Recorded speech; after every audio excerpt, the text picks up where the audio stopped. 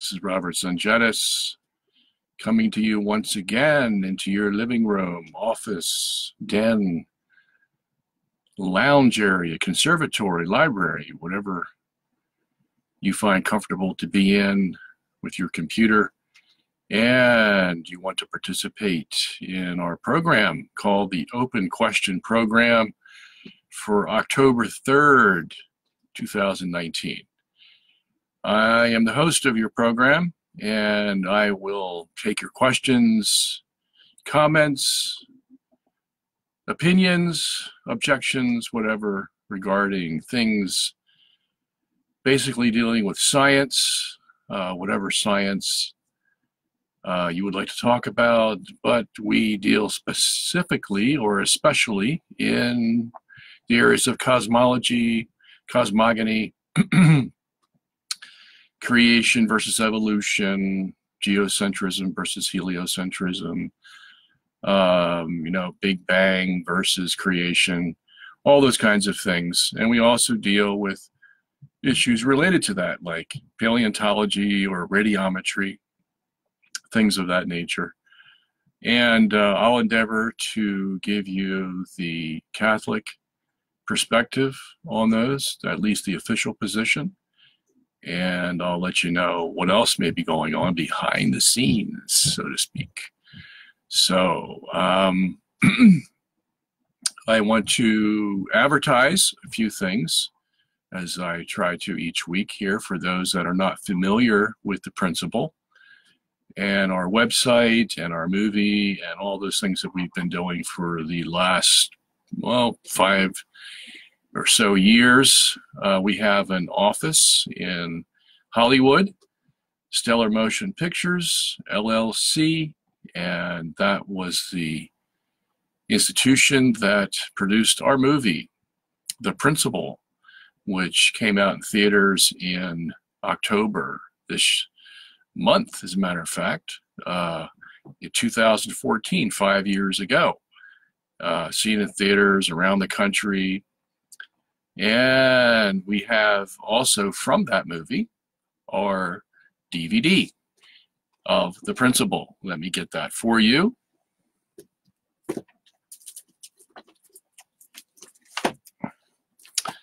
That is right here, The Principle. For those of you who haven't had a chance to see the movie or see the DVD, it's still on sale at $14.95, foreign and domestic. And we also have streaming and downloading available on, your favorite, Hulu and all those kinds of outfits now that stream and download. So there it is for you, The Principle. The universe is trying to tell us something. And you'll find out what it's trying to tell us, of course, in the hour and a half, 90 minutes that you view the movie. And basically, it tells us that the Earth is in the center of the universe. Yes, you heard it here first, folks. And we say that without any shame, embarrassment, or recapitulation, or anything of that sort. It is the God's honest truth. Yes, and you'll find out that the famous scientists in the world today have already admitted it, and at least some of them have. And there we go. Okay, and our other movie called Journey to the Center of the Universe. I'm trying to get the glare out of here for you. Journey to the Center of the Universe. This is a 4.5-hour documentary, produced, written, directed by yours truly. And 4.5 hours of the best science that you'll ever lay your eyes on, guaranteed, because there's nothing like it in the world today. One of the first videos of its kind ever made. And this one is a 2-disc set, and so the price is a little higher at $29.95. And if you go to our Principle website, principlemovie.com, you can get a package deal, Journey to the Center of the Universe with the Principle DVD for a discount. And we will also be having a discount come Christmas. And my director is working on that right now. So we'll make that available to you. And what did I do with it? Here it is. All right. I want to plug this book that I wrote a few months ago. It was published, called Geocentrism for Dumpskis and Smart Kids. Full color inside. All the pictures are color. About 250 pages or so. Easy reading, like on the fourth or fifth grade level. Reader's Digest level, so to speak, available for you for a price, I think it's $19.95, which is pretty good for a color photo book in paperback. Okay, so or maybe it's $29.95, I think. Yeah, we do have a hardback edition of this book, which is a little expensive, $64.95. I am at the mercy of my printers for this, so we have to make the price that, because any lower we'd probably lose money on it. But that is available if someone wants that book, and these are available. I think Lawrence is putting this up soon. If he hasn't already, he better, on our robertsungenis.com website. So that'll be available for you. Okay. And we have a lot of other books, of course, but I don't want to take up too much time. We have one question in the box here, so it looks like people are either coming late or they're not coming, one or the other. If so, I'll end the program early, and we'll just wait till next week. So we have Ben here is again, Kate is here, Alex is here, and Jose is here. Okay, it looks like other people are doing other things tonight, so we will take it as they come. All right, so Ben says, hello, Robert. How does a quantum computer work, and why is it supposed to be so much faster than a regular computer? Do you think that there will one day be widespread ownership of quantum computers in the public in the way there is now widespread ownership of personal computers? You know, Ben, I really don't know. I used to know the answer to this question, and I forgot it because I don't deal that much in computers. I read a few things about quantum computers a while ago, but darned if I remember what I read. So I'm sorry out of luck here for you. And since you're the only question, okay, here comes another question, a couple more. Yeah, I'm sorry I can't help you there, Ben. You probably do better on the internet looking up quantum computers, checking it out. I have no expertise in that area whatsoever, okay? So, Preben says, hello, Robert. Is human evolution and millions of years a heresy? Well, when you use the word heresy, yeah, you're talking about something theologically, with a theological background to the question, or religious, because religious institutions are the ones that will designate something a heresy. Now, you might say that science, being its own religion, also has its own, quote unquote heretics, okay? And those are the scientists that don't go along with the mainstream. That's the word they use, the mainstream. And they're called dissident scientists. But, that's in the science field. If it was a religious field, they would be called heretics. Okay, so, and science today is like a religion, and the religion that the word that's been coined for them is, or for it, is scientism. Scientism, okay? And I'm glad that people, the critics around the world, are beginning to realize this, that science is not some kind of, and this is the image they try to create for themselves, that they are purely objective when it comes to interpreting the data that they get from their telescopes and microscopes and even their quantum computers. And that is just a big fat lie, okay? Sometimes scientists are no more objective than a used car salesman. And I mean that sincerely. They have a certain mold that you must fit into. And if you dare deviate from that mold, you will get fired. And it will be a hard job for you to find another job. You know, in this case of evolution, for example,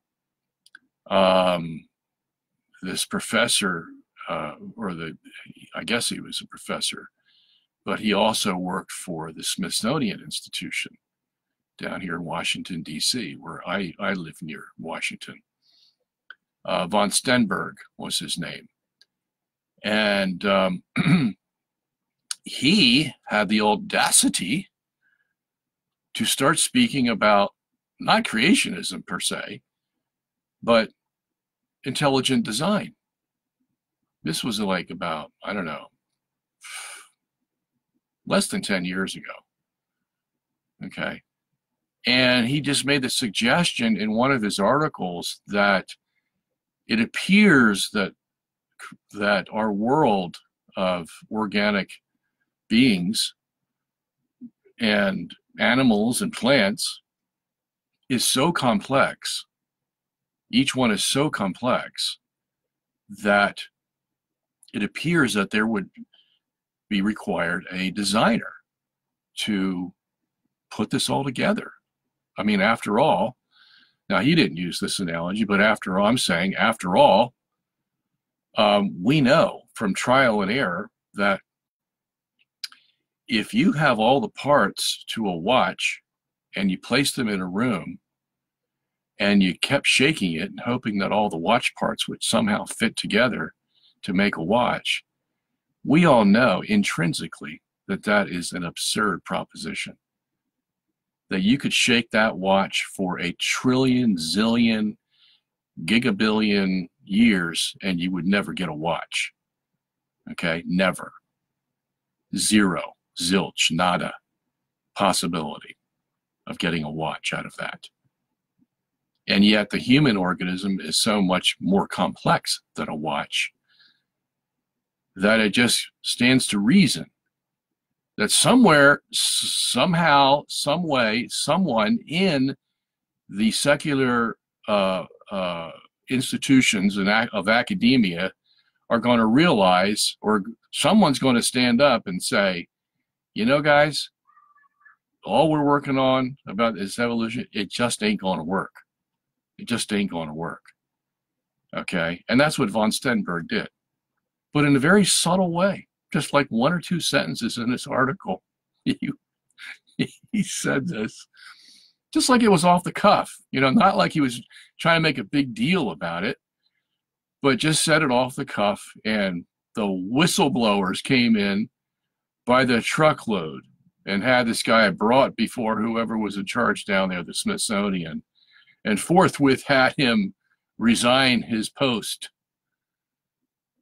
And he fought it a little bit, and they wouldn't give in, you see, because to them, this is a test case. Because if von Stenberg could pass muster and escape the witch hunt trial that the Smithsonian Institution was perpetrating on him, well, then there would be somebody else come along who would be even more bold or bolder than von Stenberg and start going a little bit beyond intelligent design. And even mentioning that word that we're so afraid to mention, God. God. Yes. Oh my gosh. If there was ever a three-letter word that's anathema to science, it's the word God. Yes. I mean, we went over that quote from Richard Lewontin, professor of biology at Harvard, still teaching there, okay, still declaring the same gospel of evolution. And he basically said the same thing von Stenberg said. And he probably even more direct, okay, more pertinent than what von Stenberg said, because von Stenberg's comment was just off the cuff, basically. But here was Lewontin saying, look, we know that evolution doesn't work. Okay? We know that all our theories amount to basically nothing as the reason why we could have evolution. But he said, we still accept it as the only viable theory for why we are here, because the only other alternative is to believe that God exists and he created it. And we can't let a divine foot in the door. Does that say it all? I mean, you got to give Lewontin credit for basically telling it like it is, laying it on the line, you know, and I appreciate it for his honesty. All right. But that's the state of affairs. Okay. So, yeah, if you go, as you can see, it's no holds barred for these people. Nothing will tear them away from their evolution. You could come up with the most sophisticated argument against evolution, and they will look at you like, you know, you're cross-eyed, because they're not going to listen to you. Okay? Why is that? Because it's a religion to them. Okay? It's a religion. Their God is evolution. And that's what they believe in. Small g God, evolution. And that's what they worship. That's what gives them their paycheck. That's what gives them their prestige, their fame, their fortune. Okay? That's what allows them to write articles in magazines with PhD behind their name and to appear on television and sometimes in movies and on the Science Channel and on the Discovery Channel. And, you know, they can be adulated by all their companions and compatriots and think they're really doing well. Okay? That's what they worship.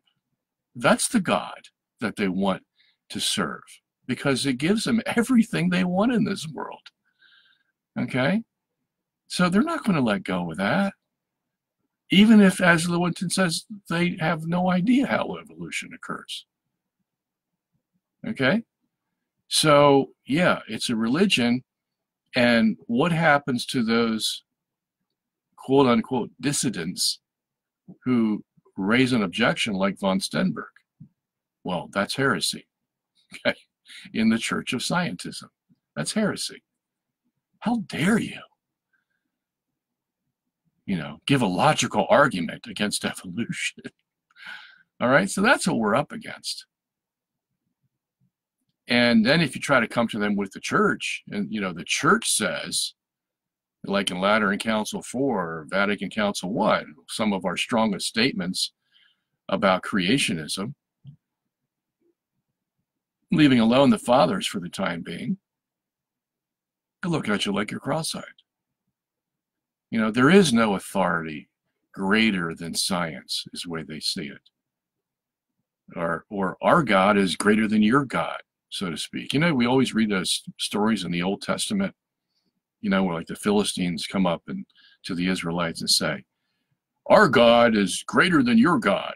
Our God can beat up your God, you know, or like Elijah at Mount Carmel with the 400 false prophets of Baal. And you know, they challenge Elijah, says, our gods can beat your God, the God of Israel. And so Elijah says, let's have a test, you know, and he creates this little arena with wood, and he says, go bring all the wood from the forest and put it in a pile here. And he says, I want you to call on your God, Ekron, I think was his name, and you know, have him start a fire right here on this wood. Call it down from heaven. So the prophets of Baal, 450 of them, are screaming and wailing and carrying it on and doing all their dances and jigs and blah, blah, blah, pleading with their God to come down and start a fire on this heap of wood. And Elijah, you know, and this is why it's good to know the Hebrew, because Elijah says to them, maybe your God is out taking a piss. That's what it says in the Hebrew. Okay. Maybe he's occupied somewhere. Did you dial the right number? You know, stuff like that. He's just taunting them. And of course, you know, you can imagine what their disposition is when he's saying this stuff to them. And then he says, now step aside and watch. And he calls down God Almighty. But first, what Elijah does, he says, now, what I want you to do before I call my God is I want you to put water on all this wood. Douse it as best you can. Flood it. Okay? Make sure there's no matchstick worth of wood that hasn't been soaked in water. Okay? And so they do that. Pour water all over it. And then Elijah calls down God from heaven. And this big ball of flame comes down and devours not only the wood, but all the false prophets. Okay? So there you have it. That's our God. Okay? So in a sense, you know, the evolutionists have got into a quote-unquote pissing contest with us and our God. Okay? And it's whose God's going to win. Now, of course, you know, because God doesn't throw down bolts of lightning from heaven today, like he did with Elijah, you know, they think they're winning. And perhaps they are, you know. Well, there's an old saying, you know, you can win the battle, but lose the war.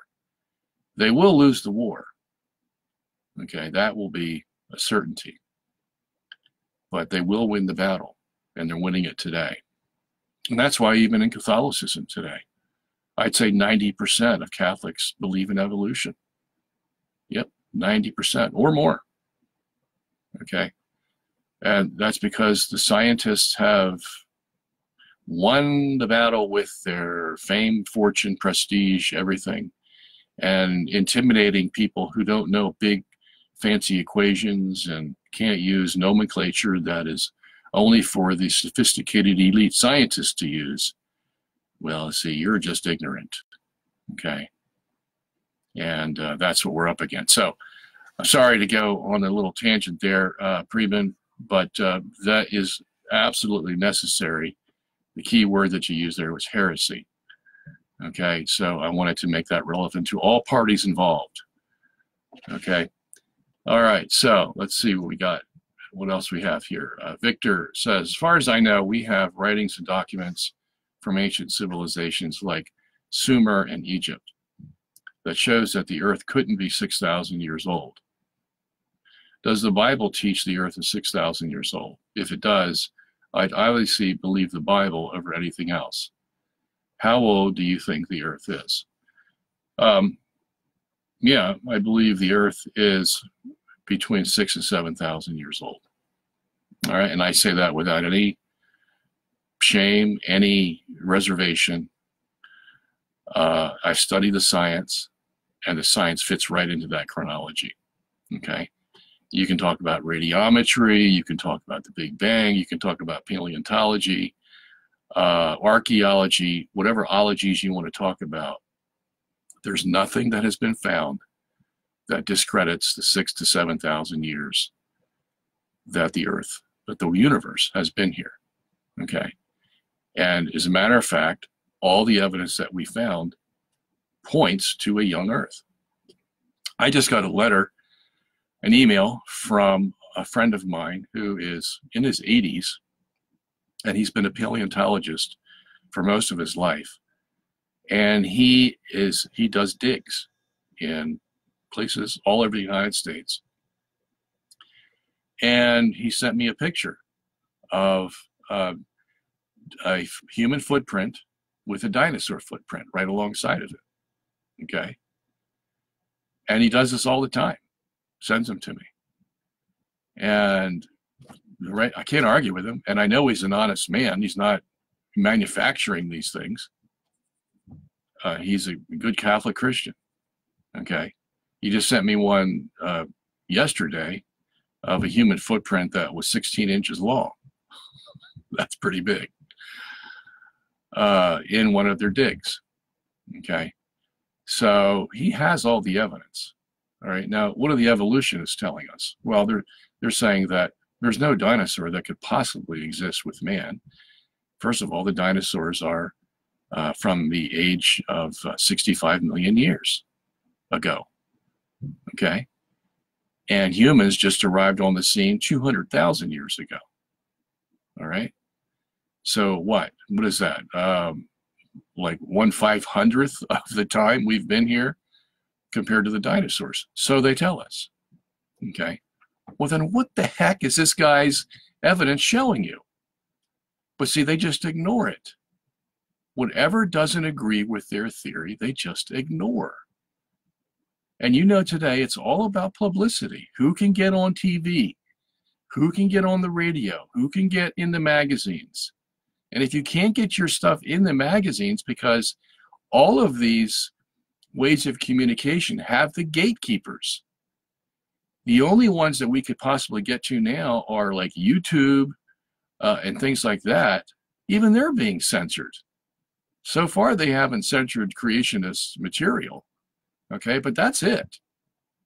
But who goes to YouTube compared to the millions of people that watch television or other outlets, movies or magazines, stuff like that?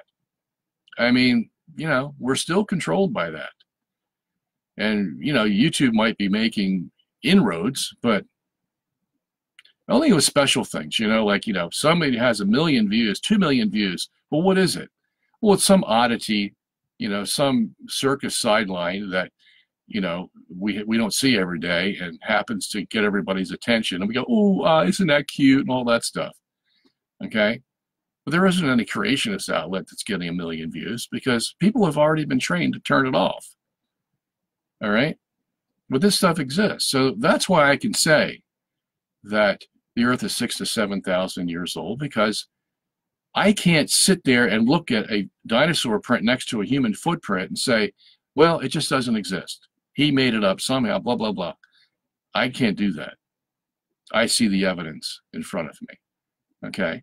I mean, just what was 9 years ago, and I think I covered this once before on this program, where Mary Schweitzer, who worked for some university in, where was it? Colorado? I'm not positive. Was doing a dig, paleontologist doing a dig, and she came across a big bone. They figured out that it was a femur from a Tyrannosaurus Rex, and they were digging all the dirt out around it, and they were trying to basically get a chain around the middle of the bone with a crane to pull it out because it was that heavy. And as they put the chain on the crane and tried to pull it out, it snapped in two. All right. So that forced them basically to go in and examine it. And you know what they found? They found blood vessels, collagen, blood cells, all kinds of organic specimens like that they found in it. Now, you and I both know that an organic specimen, no matter how well it's preserved, is not going to last 65 million years. Okay? It just isn't. It would be lucky to last 1,000 years. Okay? Especially exposed as it is, you know, even though it's covered by dirt, there's still oxygen down there, there's still microorganisms down there, and bones don't last forever. Okay? You know, a lot of them last a long time, but not forever. They're the last things to go, of course, but still, if you break the bone open and you find organic tissue, I mean, what more evidence do you need? I mean, think about it. There's nothing else that can be given to you if you don't accept this as prima facie evidence that your theory is shot to hell. Your theory that it occurred 65 million years ago. So what happens? Mary tells her boss, his name is Jack Horner, believe it or not. Little Jack Horner sat in his corner, eating his evolution. He pulled out his plum and said, "What a good atheistic evolutionist I am." And that's exactly what happened. Mary told him, and Jack says to her, verbatim, and I wrote an article about this and I quoted him on it. He says, "Mary, what are you going to do with this? What's going to be your conclusion?" And she said, "Well, somehow the specimen was preserved. I don't know how it could be preserved, but it was preserved for 65 million years." And Jack says to her, "Make sure you do that." Something to that effect. Make sure you do that. In other words, Mary, if you don't do that, guess what? You're going to be in the unemployment line because I'll fire you as soon as look at you. Okay? That was behind what he was saying. Why? Well, because Jack's part of the institution. He's part of the whole framework. All right? He's just like Richard Lewontin from Harvard, who will believe in evolution even though he knows it's absurd. And Jack, when faced with the evidence, will totally deny that his evolution could even possibly be wrong. Okay? So again, we have evidence for it. And I could go on and on and on with you about why it's okay to believe that the Bible, when it says the earth is, or the universe itself, is 6,000 to 7,000 years old. Okay? So why would we come to that figure in the first place? Why not 10,000 years? Why not 20,000 years? Okay? Well, because we have these things called genealogies in Genesis chapter 5 and Genesis chapter 11. And they are very precise. And it says, so-and-so begat so-and-so. And when so-and-so was so many years old, he had a son. And his name was, Jack. And it gives the same formula, all the way through for about 15 different names. Okay. Then it does it again after the flood in Genesis 11. Gives us a whole set of names. How long they lived before they had the son, how long they lived after they had the son, and how old the son was. Okay. And so if we follow this genealogy and we have a good starting date from which to backtrack, all right, and we do have a good starting date. And that date is 931 BC.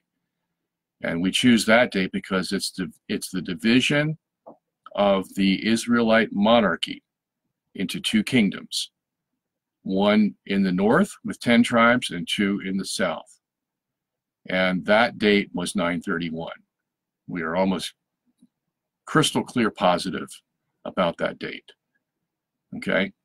So and the Bible gives us time clues. Like there's 480 years from the division of the monarchy back to a certain time in Egypt. And then it gives us other time clues to make this bridge. And it's amazing that the Bible gives us these time bridges. I mean, who would have thought about that?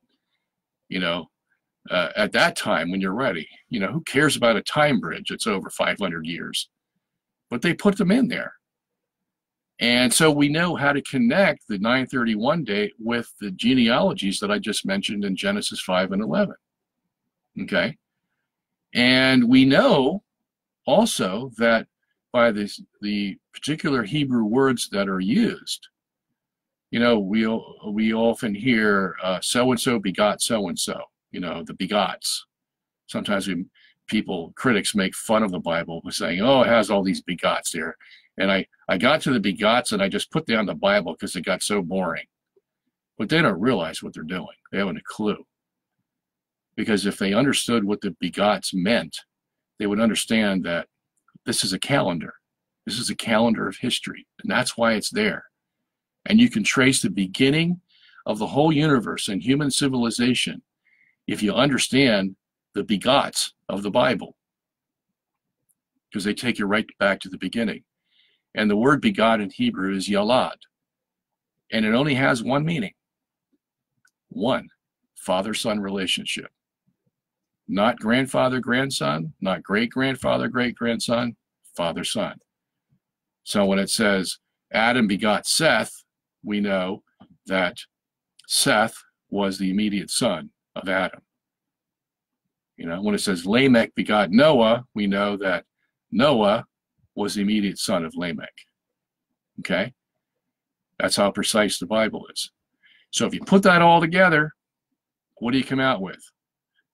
Okay? You come out with possibly 6,000 to 7,000 years at the most. Okay? And it can actually be more precise than that. There's an actual date you can arrive.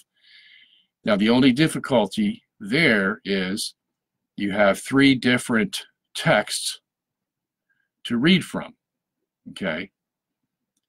First of all, you have the original Hebrew that the text was written in. But the latest extant copy of the original Hebrew comes from the Masoretes, okay, in the 9th century AD. Now we have bits and pieces of it, but the complete text is from the Masoretes. Now we trust them, okay, they're pretty accurate. So that's one source we have. Then we have the Septuagint, which is a Greek translation of the original Hebrew. All right. Now, since we don't have the original Hebrew any longer, we only have the Masoretic text. And they copied from a source of Hebrew that doesn't exist anymore. Okay.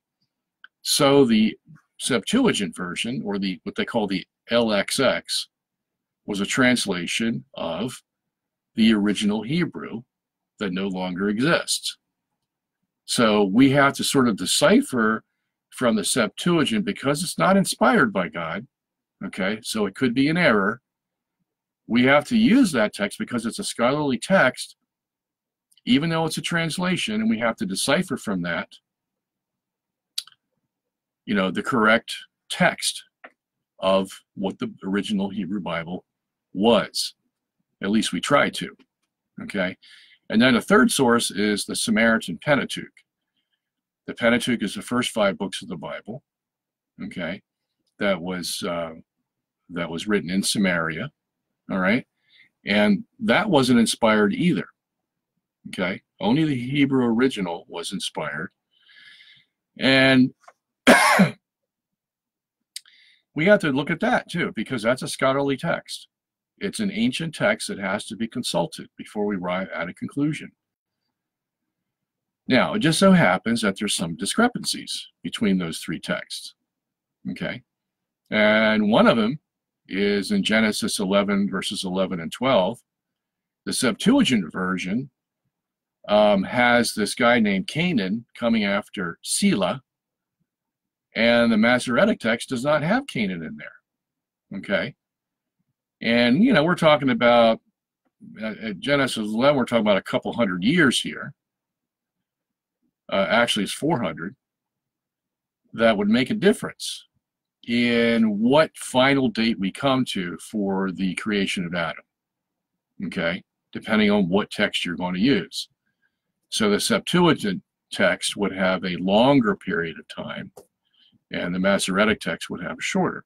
Okay, and it just so happens that in Luke 3:36, Canaan's name is mentioned in Luke's genealogy.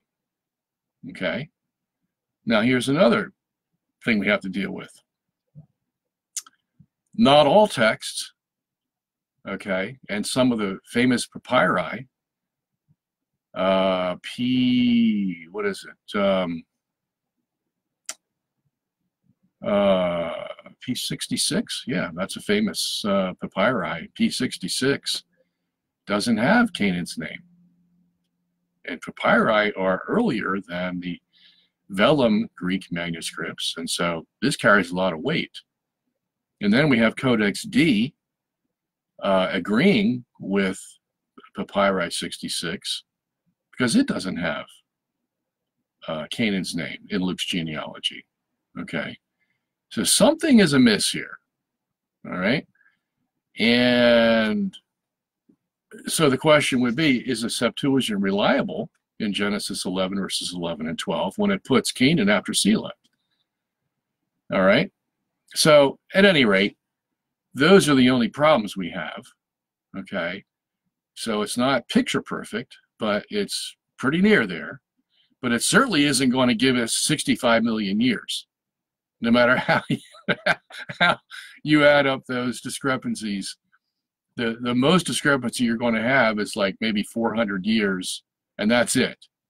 That's the most you're going to squeeze out of the textual variants that are addressing this issue. Okay, so you know, it's pretty much a solid case that the Bible is saying there's 6,000 to 7,000 years for the existence of the universe itself. Okay, so now I went all through that just to show you how, you know, studying the Bible, you can arrive at that date. So we don't arrive at 10,000, we don't BC, or 20,000 BC, or 30,000. Okay, no. Now some Christians try to do that. You know, they try to say, well, you know, the genealogies in Genesis 5 and 11, they're not exact. You know, we can put extra years in between the progenitors and their sons and blah, blah, blah. No, you can't, because the Hebrew Yalad will not let you do that. If you want to change the Hebrew language, you know, you can go ahead, but it's not what the original Hebrews believed and wrote down. You know, if they wanted to have gaps of thousands of years between these fathers of the genealogies, they could have done that. They could have picked a Hebrew word that was ambiguous, but they didn't.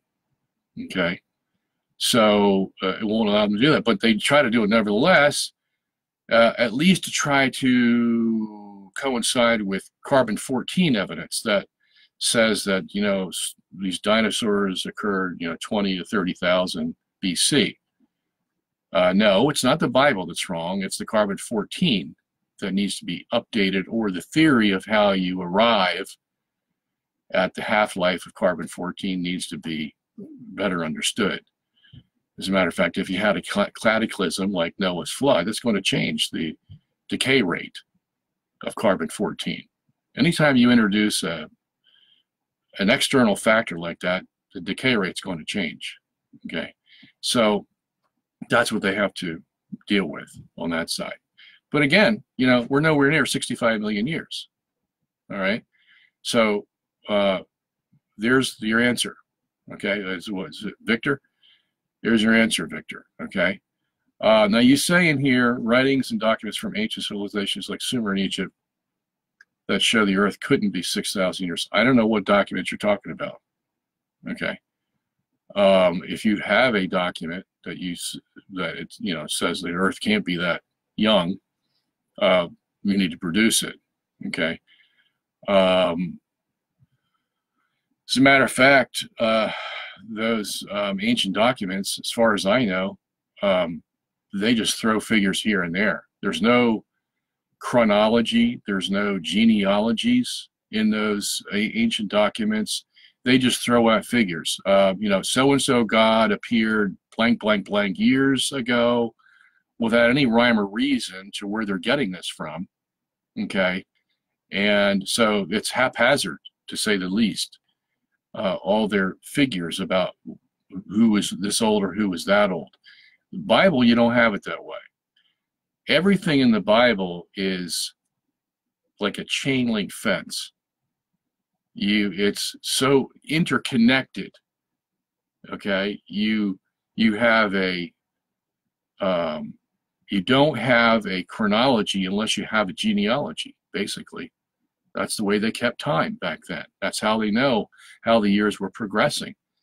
They based it all on the progenitor at that time. Like, say, right now we say 2019 Anno Domini. Okay, that's 2019, the year of our Lord. So what are we doing?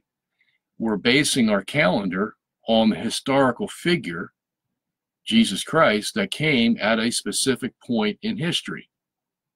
Okay, and we can get to that date very easily by looking at the Roman calendar. There's actually 4 different calendars we can use, but the Olympiad calendar used by the Romans was very accurate. Okay, and you could actually use the Olympiad Roman calendar to get right to the birth of Jesus. Okay, I mean, it's that accurate. And so that calendar was used by the Romans before Jesus came. All right. But now we say BC, or before Christ. Of course, they didn't use that back, before Jesus came. All right. We just use it now because he's, the great demarcation in history for us. But back in, Seth's time, they would say, somebody say, what year is it? And somebody would say, well, it's Seth 340. Okay. Because why? Because Seth was the calendar marker for that time period. All right. And, or you could do it with any Methuselah. Now, he lived to be 969 years old. So what year is it, Methuselah? Well, it's, 943, Methuselah.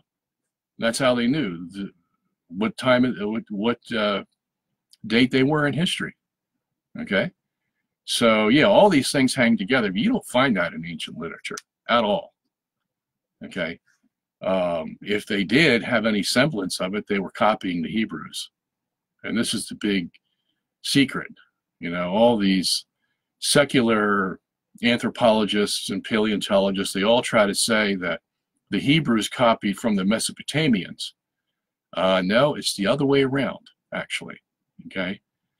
The latest version of Enuma Elish, which was written by the Mesopotamians, is like 1200 AD.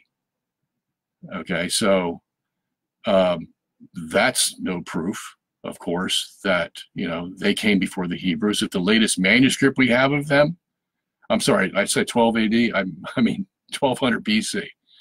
Okay, that's the latest manuscript we have. So how could you say that the Mesopotamians came before the Hebrews and the Hebrews copied from them if you don't have the literature to prove it? Okay, so there they have problems as well. I can go on and on about this. All right, I've been studying this stuff for 45 years, and nothing I've come across yet has been able to deter me from the biblical record of 6,000 to 7,000 years. Okay, so. All right, Larry says, how does a geocentric worldview solve the dark matter and dark energy issues? Oh, good question, Larry. All right, we got about 8 minutes left. All right, so what we need to do is we'll need to explain the origin of dark matter and dark energy, okay? First of all, this is an invention, okay? It's an invention by the Big Bang theorists to patch up all the holes that are in the Big Bang theory that they have discovered over the years, okay? So right off the bat, I'm just going to tell you up front, it's just a bunch of malarkey, all right? Now, what made them, or what forced them to invent this dark matter and dark energy?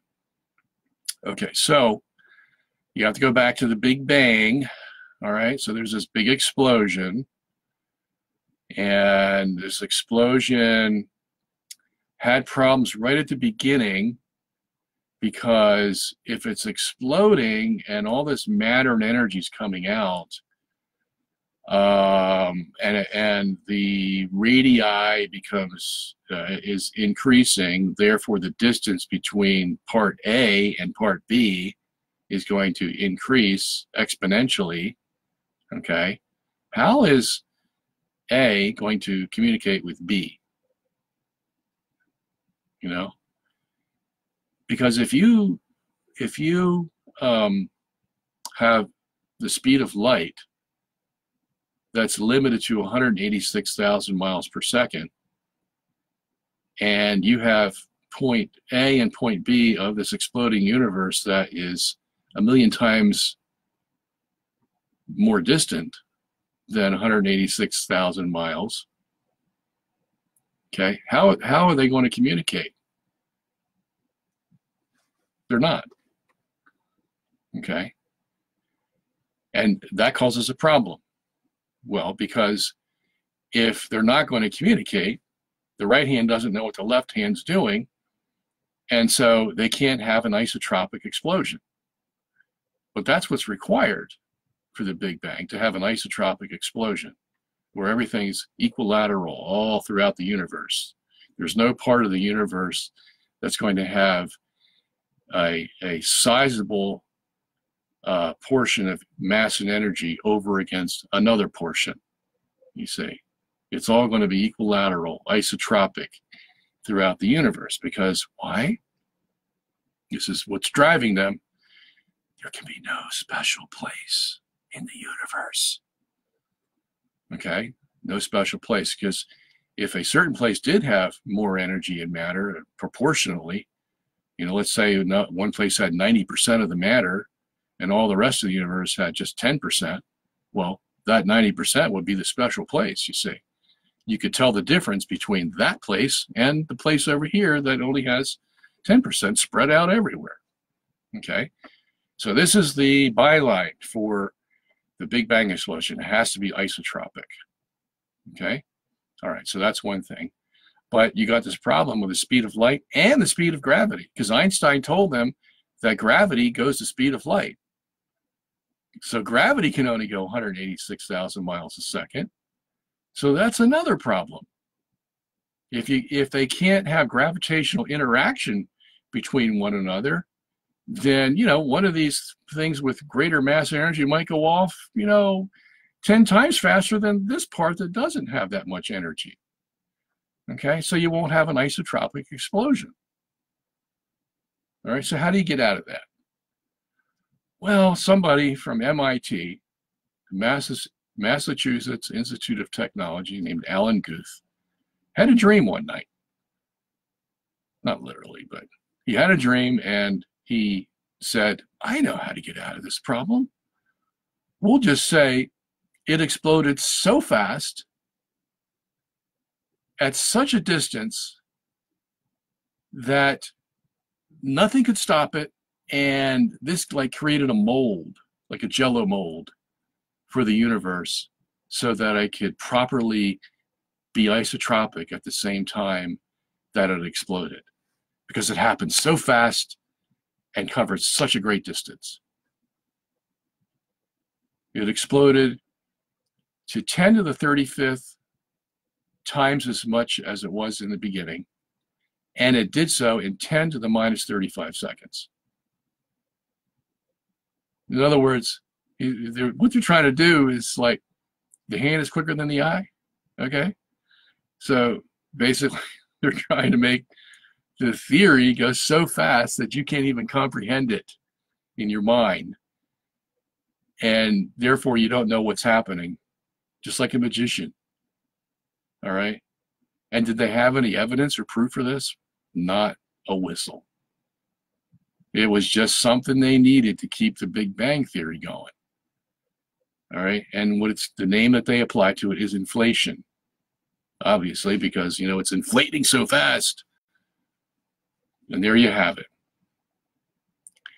And since they had nothing better, everybody accepted Guth's idea. Inflation. It must be inflation. And everybody was just praising him. Oh, why didn't I think about that? Yeah. This is how science is done today. All right? Not the least bit of evidence for it. As a matter of fact, everything goes against it. But since Einstein had already boxed them in their cage, somebody had to think of something. But actually, it's curious. I'll get to dark matter and dark energy in a minute. Okay, I just want to build the stage here. And it's curious, now that they still think the universe is expanding, okay, they say that it's expanding faster than the speed of light. Really? How did that happen?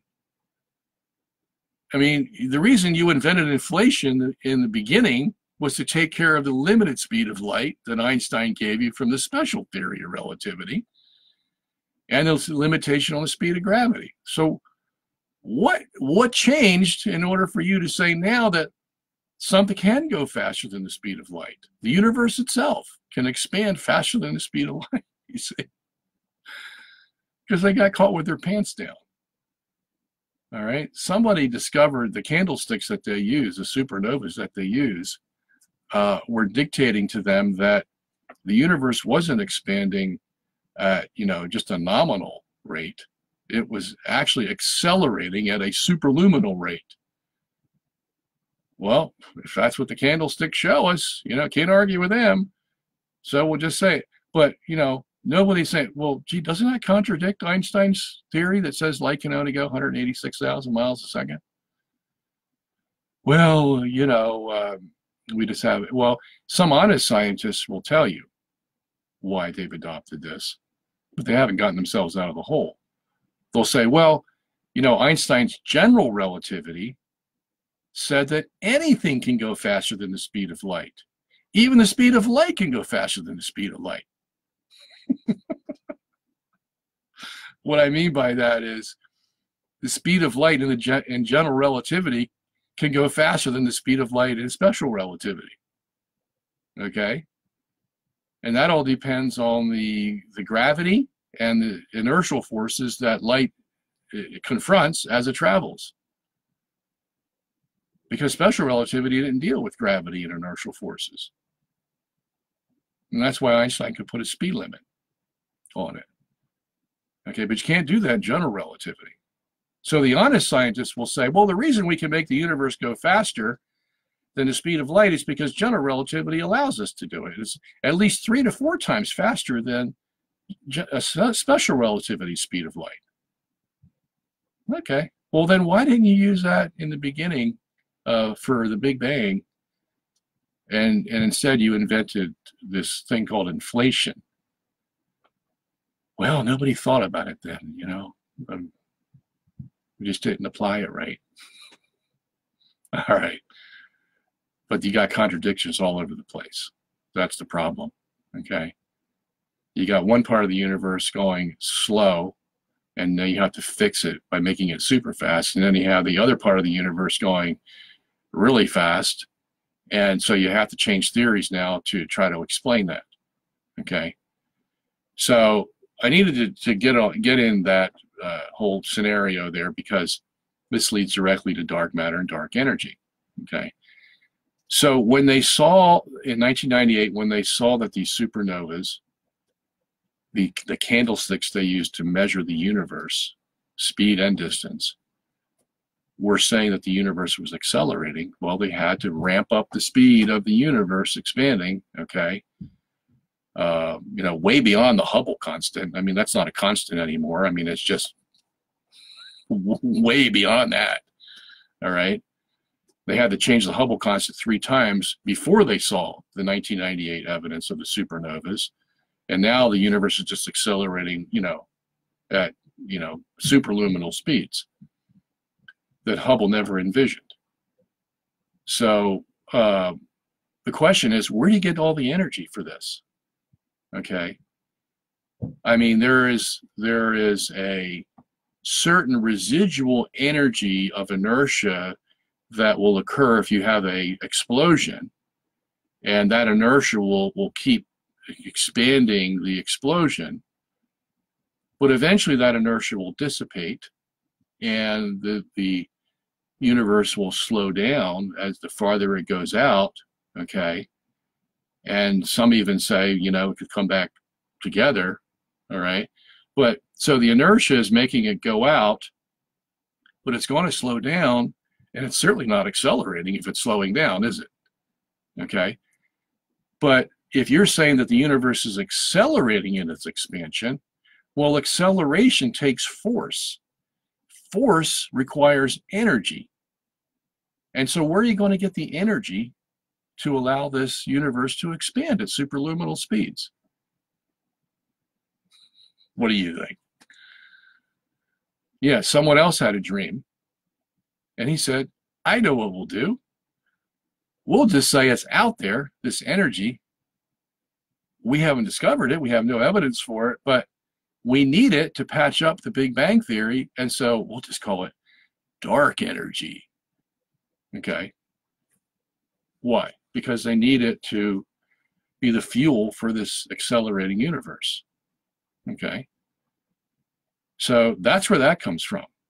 And they need it so bad that they say that about 70 to 75% of the universe is composed of dark energy, of which we've never seen. Okay? That's a lot.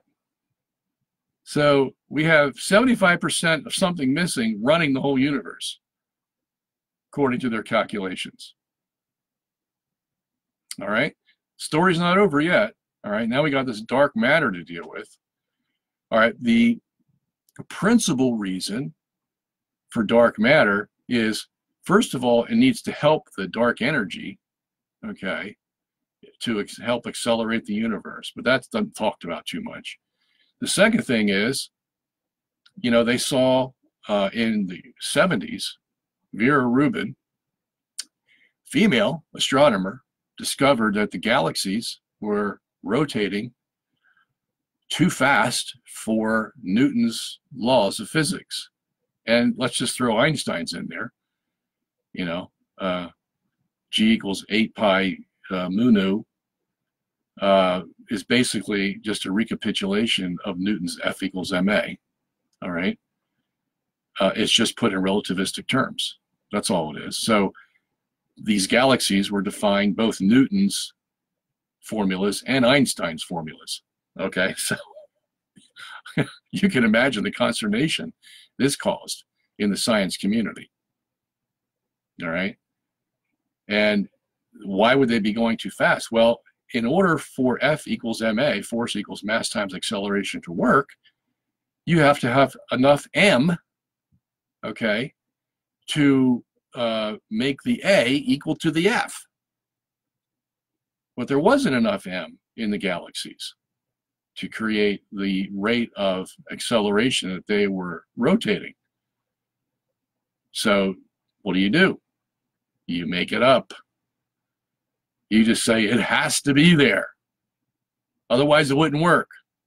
So this extra matter has to be there. But we haven't detected it, and we don't know where to find it, and we know it can't be baryonic matter. Now, baryonic matter is matter made of molecules, atoms, protons, neutrons, electrons. At least that's what we think they are. Those are the labels we've put on these entities. All right, and then, they work pretty well. But that's baryonic matter. But dark matter, obviously, since it doesn't reflect light and we can't detect it with any other of our instruments, it can't be baryonic matter. It has to be some other kind of matter. So here's the trick. We'll call it dark matter. As if it really does exist, but it's just dark. You know, dark in the sense that we can't find it yet, but we'll find it someday. All right? So that's where dark matter came from. So, you know, with all these patches to the Big Bang Theory, you know, the intelligent person is just going to sit back and say, my, what's going to come next? What other patchwork are we going to have here? And, you know, it just becomes a joke after a while. And, you know, I'm not the only one saying this. I'm just regurgitating what I've read from the critics, the PhD physicist critics of the Big Bang Theory. Eric Lerner is one of them. And I quote him ad infinitum in my book. And there's many others, okay? And even the Big Bang theorists know there's a problem. They just don't want to admit it. Why? Well, because that's the only thing they have to hold on to, okay? So that's where it's coming from. Now, geocentrism doesn't need dark energy and dark matter. Why? Well, because you have an Earth in the center, okay? You don't have any explosion that you have to worry about. The Earth got there by divine fiat. And so did the universe. And you can read about that where? Popular Science? No. Genesis chapter 1. You can read all about it and see how God put the universe together. He started first with the earth as the foundation stone, so to speak, and then built the whole universe around it. And then he dressed the earth after he was done that. Okay? Now, if you have a central body, which in physics we would call the center of mass, and that's what the earth would be, and then you have this big sphere rotating around it, okay, that sphere, first of all, because it's so big and massive, has enough angular momentum that once it started, it will never stop. Okay, that's the glory of the geocentric universe. You know, because to keep the Earth rotating and have it fight against all the internal and external inertial forces that it's going to sustain throughout its life, I think it's not going to keep a 24-hour day. All right, it's going to start slowing down, as they already saw with Venus. They've seen it with Saturn. You know, the chances of it lasting, you know, more than 100 years is probably pretty slim. But a massive rotating universe with the mass that it has and the speed that it goes, that angular momentum will never cease. Okay, its inertia will never cease. So that's why we can have a 23-hour, 56-minute, 4.1 second day within micron seconds every single day because of the steadiness. It's like just like a big flywheel, the universe is. Okay, so you don't need any dark energy to keep that going. It's going to go all by itself. All right, you don't need any dark matter because the galaxies basically are controlled by the centrifugal and Coriolis forces that are generated from a rotating universe. Okay, this is something that's right beneath the surface of Newtonian physics.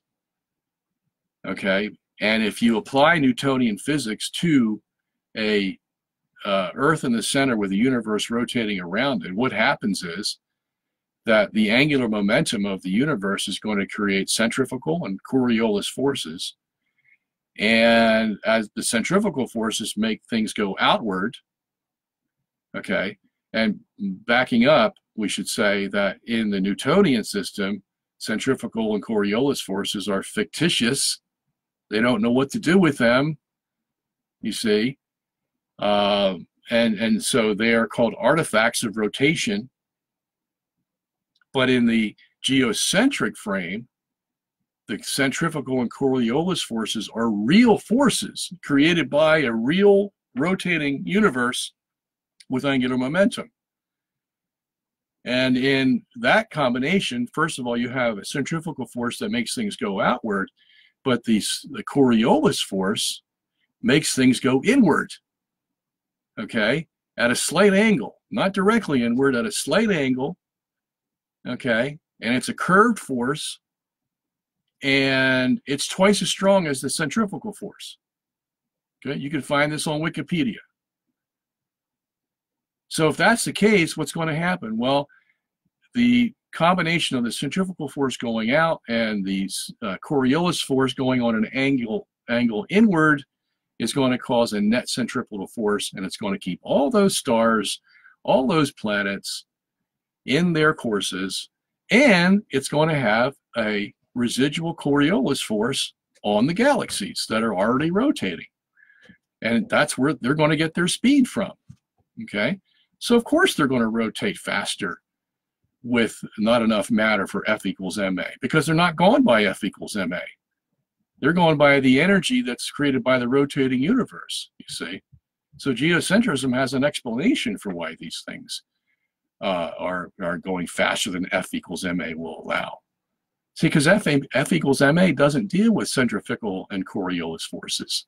It considers them artifacts. And yet when they send satellites up, they have to add in centrifugal and Coriolis forces to F equals ma in order to get those satellites to go where they need to go. That should tell them something. That should tell them that Newton's system doesn't work, you see. And the only other way it can work is if you switch places now, and instead of having the Earth rotate and the universe stand still, you have the universe rotate and the Earth stand still. Then it'll work, you see. And that's the glory of geocentrism. And of course, you know, you don't need inflation, you don't need dark energy, you don't need dark matter, okay? You will have superluminal speeds, okay, because as that universe rotates, the farther the radii from the Earth, the faster that universe is going to rotate, okay? So that answers the question of why we don't have to depend on light speed at 186,000 miles per second. On the surface of the Earth, yeah, that's where it would be that speed, but not out in outer space, because you have centrifugal and gravitational forces that allow that light speed to go superluminal, as well as the planets and the stars that go around us every day. And they can't argue against this because Einstein's general relativity is where we got it from, okay? He's the one that says that the speed of light outside that caused by gravitational and centrifugal forces is going to be superluminal. He's the one that said objects out in that deep space under those same forces can go superluminal, okay? So we're just repeating what he said. We're just applying what he said, all right? So geocentrism is no fly-by-night scientific ideology that comes from the Bible, you know. Yeah, it comes from the Bible, but there's a reason the Bible says it's because it's the truth, all right? And it's really the only way things are going to work. If you want to explain the Big Bang and explain inflation, dark energy, dark superluminal speed, all that kind of stuff, be my guest, okay? You're going to end up the same place these people have ended up, and that's scratching their heads, waiting for the next answer to come along, all right? So I have gone 15 minutes over time. I hope that helps you, Victor. Oh, no, that wasn't Victor. Who was that? Larry. Thanks for the question, Larry. You let me get on my soapbox and explain something I wanted to say for a long time. Victor had one more question I might tackle. I don't know. Once Krauss said that space can expand at any speed faster than C. Oh, I'm glad he said. Thank you, Victor. If you know where he said that, could you send that to me, please? I'd like to quote him. I am sincere about that, Victor. Please send that to me. Get the quote, get the reference, send it to me, please, as soon as you can.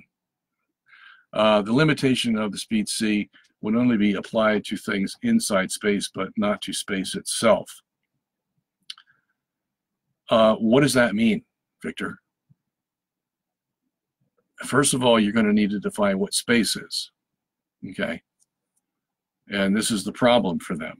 This is why Einstein changed his mind about no ether, okay? In the special theory, he said there wasn't an ether, and he needed to say that because if he said there was an ether, it means that something could affect the speed of light. So he took away the ether so that the light speed wouldn't be affected, so it would always be constant. In general relativity, he took the ether back and said that the ether was the medium for light. Well, if that's the case, then the ether can affect the speed of light.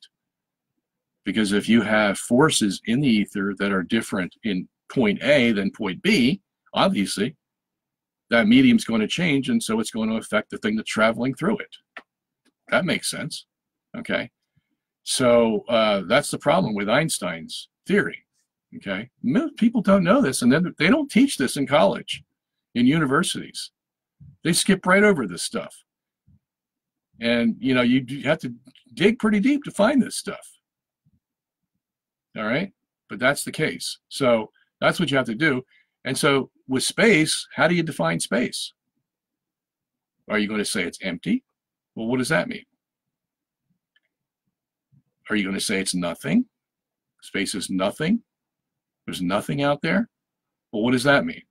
Nothing, by definition, means that it doesn't exist. Okay? So that means there's nothing between point A and point B. All right? If that were the case, then point A and point B would coalesce because there's nothing between them. If you're going to go by the strict definition of nothing. In other words, the Earth and the Moon would coalesce into one object if there was nothing between them. All right? So there must be something between the Earth and the Moon. Okay? What is that something? We call it space. But that means space is an entity. Space is something, not a nothing. Well, what's that something made of? All right. Well, here again is where, you know, Einstein's special relativity conflicts with quantum mechanics.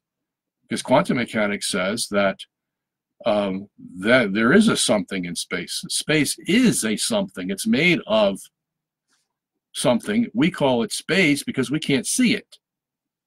Just like we call the air in this room, we call it space, but it's actually molecules of oxygen, nitrogen, argon, carbon dioxide, all, you know, mingling with one another. So there's something in this space that I call my office, okay? But what quantum mechanics is saying, there's something a lot smaller than oxygen molecules, nitrogen molecules, argon, and carbon dioxide. Very, very small. And that's what we call space, okay? So now if light has to travel through that, and light is going to be, let's say it's 1,000,000 miles from the Earth. At that radii in a rotating universe, you're going to have some tremendous inertial forces on that light beam. And if so, it's going to travel a lot faster than it would on the Earth, you see. And what this does for the geocentrists is it solves the Starlight problem of Genesis chapter 1. Because, you know, you'll hear this complaint forever from our critics saying, well, you know, it says God made the stars on the fourth day, but how are these stars going to give light on the Earth if they're so far away and light can only travel at 186,000 miles a second? It's going to take millions of years for that light to reach the Earth. So you see what they do. They use Einstein's special theory of relativity that has a limitation on the speed of light. And they say, well, that starlight couldn't reach, you know, Earth in one day. All right? And that same general relativity that they use for space expansion or universe expansion, well, they don't add that in there. And some of them wouldn't even add it in there because they don't even know it, that Einstein's general relativity allowed light to go any speed. Okay? But if we do, you know, the geocentric theory is the only one that fits. Because the farther that star is from the Earth, the faster its light is going to come to the Earth. And it could get here in a matter of minutes. Okay? And we also have the same principle with gravity. If space is a something, and that something interacts with itself, it could transmit gravity in a split second. Split second. My books give the calculations to that. Depending on how small the entities are that make up space, the light beam could travel through it. The gravitational longitudinal wave could travel through it in a split second. As a matter of fact, the calculations show that from one end of the universe to the other, it would take 10 to the minus 44 seconds for gravity to travel. That's how fast it is. And other scientists see, yeah, well, that makes sense, because if gravity traveled as slow as the speed of light and special relativity, everything would fall apart. Okay? Tom Van Flander was the one who made that popular, who died a few years ago. Not a Christian, secular scientist, but, you know, that is a fact. So, you know, everything works in a geocentric universe. That's why I love it so much. Scientifically, it's like a puzzle. Just every piece fits together, and it answers all the anomalies that the Big Bang theorists are having now with their theories. Okay, so there you have it. That will be the end of our program. I went over about 25 minutes today, but it was enjoyable. Thanks for coming. I'll look forward to seeing you next week. Same time, same channel, 7 p.m. to 8 p.m. next Thursday. Look forward to having you. Bring your questions, prepare them. I'll be glad to answer them as best I can. Thanks for being with me tonight, and I'm going to sign off. God bless you.